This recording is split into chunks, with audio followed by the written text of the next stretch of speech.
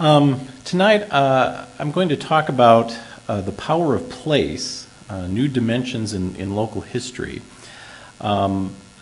Most of the material that I have to share with you tonight is focused on the idea of place, the concept of place, what it is, how it impacts our lives.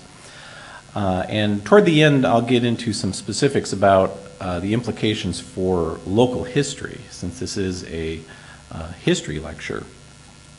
Most of what I have here is intended to be more conversational and informal. I don't plan on reading directly from a prepared script, but I'm going to start out that way.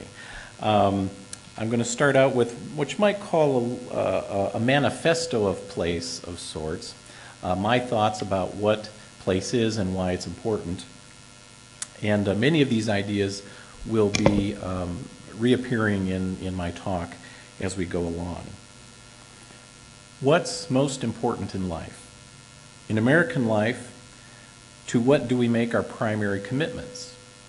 A typical list would include family, friends, profession, and religion. At varying times in history, country may be on that list. But what about our local communities, our natural world? Many of us perform generous public service and consider ourselves good stewards of the environment. But does a commitment to place make it to the top of the list of the most fundamental commitments for a majority of Americans? I really don't think so. And I think it should. Americans are ambitious. They reach out, grasping for achievement and greatness beyond the ordinary. That's a wonderful trait. But in doing so, we often reach past the local places in which we dwell. At worst, we begin to think of our local places as constricting and provincial, preventing us from living the lives of ambition and achievement for which we strive. I think that's sad, and I think that's wrong. Our places, the local webs of natural built, social and cultural environments in which we dwell, are really wonderful if we only let them be so, and if we help them be so. They are also our grounding, our foundations in the world, and if we are to grow and prosper as individuals, as a society, and as a culture, and if we hope to live in a world that is sustainable, we must come to know, love, and nurture our local communities and regions. To do so is not to be provincial or limited. The local is not yokel. On the contrary, being grounded in place is the best position from which to know the world. We become much more sensitive to the interconnections between our natural ecosystems and our world societies through intimacy with the immediate, the local. Think of it in the way that bioregionalist Gary Marshall does. He asks us to jump in the air, and as we land on the ground, to imagine concentric circles emanating from the spot on which we stand, as they might had we jumped in a pond. These are what Marshall calls our circles of responsibility. Marshall explains, this is a quote, "Immediately around me is my own domestic home. The next larger circle is my neighborhood, and so on, out to the largest circle, my planet. The full meaning of the word home is all these circles. I stand at one point in space which is inside all these circles." End of the quote. None of these circles can be neglected, and all are dependent on each other. It is vitally important that we begin our work in the world from the inner circle of responsibility, our local place.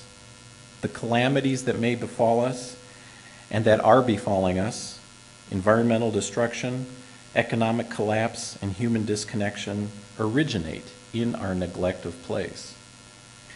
As that great modern sage Wendell Berry has said, quote, "A human community, then, if it is to last long, must exert a sort of centripetal force, holding local soil and local memory in place.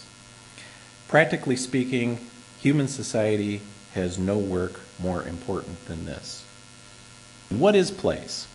I see it as a web of environments.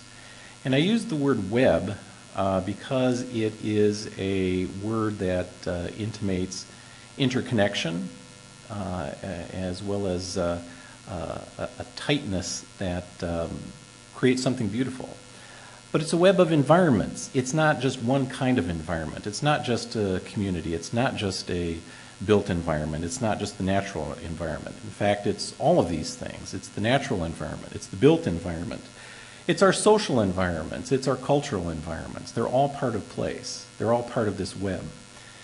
And lastly, these are environments in which we dwell. And I use this word as a word that suggests a kind of commitment. It suggests longevity, and it suggests a kind of intimacy. We've probably all used or heard of or thought about this phrase, a sense of place. I want to start out here just thinking a little bit about what gives us a sense of place. What is it that gives us a sense of place? And I've tried to capture some images here from our local community and from our region and state. So, how about this here in Iowa City? Are these the kinds of things that give us a sense of place here in Iowa City? Some of our iconic buildings and iconic figures. The old Capitol, here's the Black Angel from Oakland Cemetery, Herky the Hawk. Are these the things that give us a sense of place? How about these kinds of images? That's the Coral Ridge Mall there on the on the left. Beautiful. This is the Iowa City landfill, a hog confinement building, a hog lot. Are these part of our place? How about the people in our community? People we're proud of, people we like to celebrate. James Van Allen here. This is Emma Harvat, our first woman mayor of Iowa City, and I believe the first mayor of a city of significant size in the country. And now Marilyn Robinson, of course, famous novelist who will be speaking here very soon. Bill Sachter, I hope everybody knows Bill Sachter. How about these folks?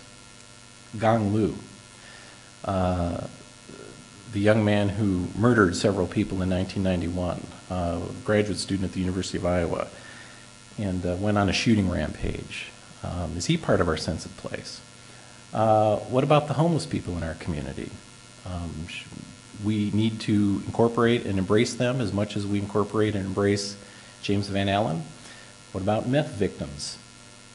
What about young people out downtown Iowa City on Thursday nights having a good time, which a lot of people think are being destructive of themselves in many ways and destructive of our community? How about our natural world? Beautiful prairie scene. This is in the new Waterworks Park out there north of the expressway. This is a nice scene from Hickory Hill Park. A beautiful Iowa River flowing through the campus in our community. Well, how about these matters in our natural environment? Is this part of our sense of place? Should it be? In the news, these are headlines from the Des Moines Register. We've been noted as having some of the most highly polluted rivers in the country, feedlots and manure. In the last few years, we've had this situation with the old manufactured gas plant site near downtown here, which has caused some pollution in the groundwater. Okay, well, how about some of the cultural products? Some of the expressions of our place, things we like to celebrate. Oh, Field of Dreams, right? Is this heaven? No, this is Iowa. State Fair, iconic kind of idea captured in the Rodgers and Hammerstein musical. The images of Grant Wood, the idealized, in many ways, images of Grant Wood. In some ways, some might say the nostalgic images of Grant Wood. Well, there are other types of cultural expressions.